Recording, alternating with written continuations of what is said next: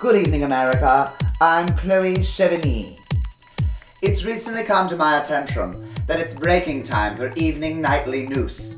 First on the docket, last midweek, the Organization Society hosted its 7th sub-annual translucent mask soiree, sponsored by Polliner Grape Spreadable, Mitsubishi Galant, and Qdoba.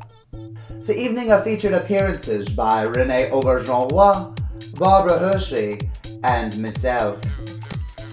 I was wearing a gathered and slung pinafore by Monique Lullier, a tricorn hat by Timperley, and a belt made of woven gas.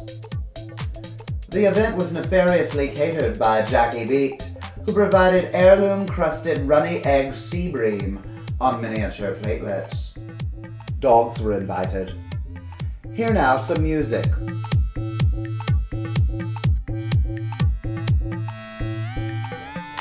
In global events, the Deep Emerald Caviar Stick Creamy Eye Color in Jungle by Laura Mercier is now available on her worldwide website. Bushwick is to Flatbush as Bensonhurst is to Brighton Beach. This just in, it's raining in the location of Brenda Blevin. Authorities have warned Judi Dench, Brenda Fricker, and Imelda Staunton.